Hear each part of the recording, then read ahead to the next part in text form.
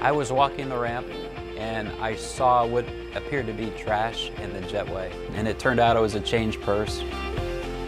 There was no ID, there was no credit card, and there was no plane ticket. There was nothing to identify the customer.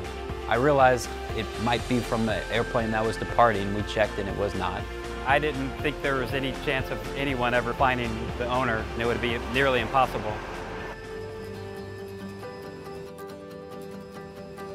The only thing in the change purse was a receipt from St. Louis from a coffee shop a week prior. I pulled up the United app and I looked, and the last flight of the night before was going to St. Louis. I looked at the receipt and I knew what time they probably had left St. Louis to Houston. And then I looked at the flight from the night before and I realized that there was a group of people that had traveled on those same dates. I assumed that had to be the people.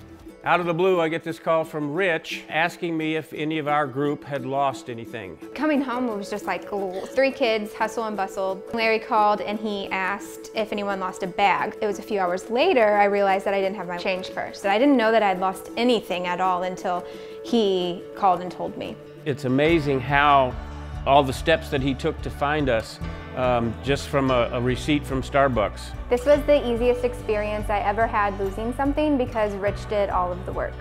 Rich is an overachiever, always trying to outshine everybody. Richard doesn't need anyone to tell him, ask him, or explain to him how to be kind or how to be caring and compassionate for our customers. I made the extra effort because I hate the answer no. For me personally, the mission is to make sure we're all safe. And if you're outside and you're observing things, if I see something that's not right, I'm going to try to fix it.